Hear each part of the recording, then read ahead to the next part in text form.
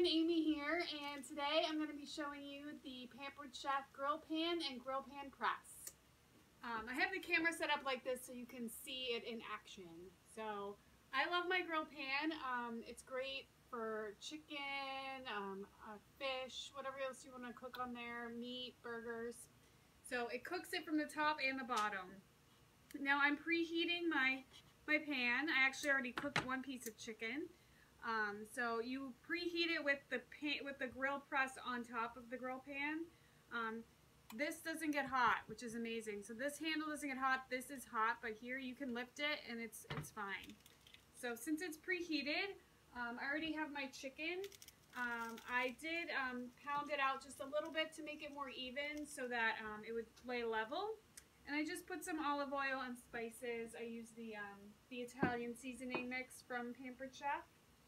So you just need some place to put the press when you're not using it. So because it's hot, so I'm gonna lift up that. Put this here for a second. I'm gonna grab my tongs and put the chicken on. Hear that sizzle? I'm gonna get both pieces on here. There we go. And then you put this back on like that. And set your timer for 5 minutes.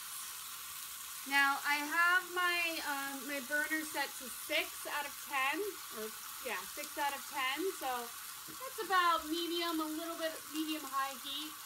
Go 6, 7. You don't have to put it up super hot. This is gonna cook it pretty quick. It'll be 5 minutes on this side, and then I'll flip them, and it'll be 5 minutes on the other side. So while that's cooking, I'm just going to show you a finished piece so you can see the grill marks. So if you look right here, I've got this piece that I did before.